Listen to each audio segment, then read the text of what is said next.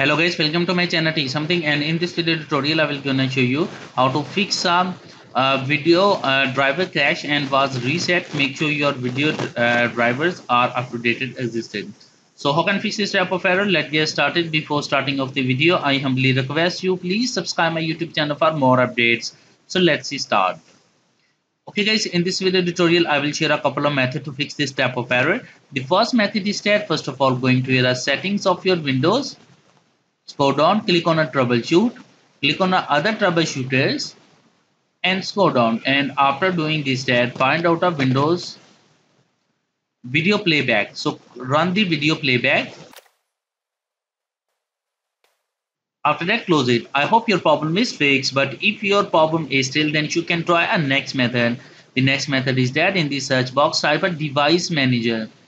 After that select a display adapter and expand it. Select a display driver. Right click on update driver. Click on browse my computer from drivers. Click on let me pick from a list available driver on my computer. Select the hardware. Click on next to continue. It's required for a few seconds to install.